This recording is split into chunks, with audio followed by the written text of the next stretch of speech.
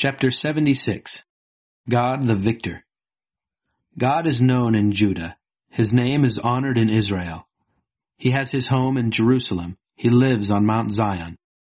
There he broke the arrows of the enemy, their shields and swords, yes, all their weapons.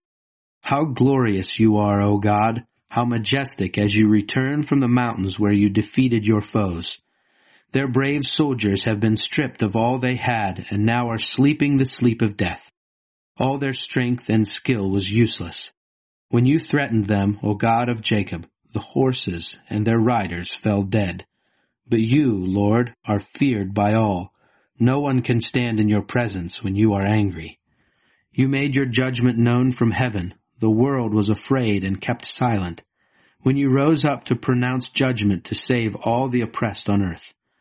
Human anger only results in more praise for you. Those who survive the wars will keep your festivals. Give the Lord your God what you promised him. Bring gifts to him, all you nearby nations. God makes everyone fear him. He humbles proud princes and terrifies great kings.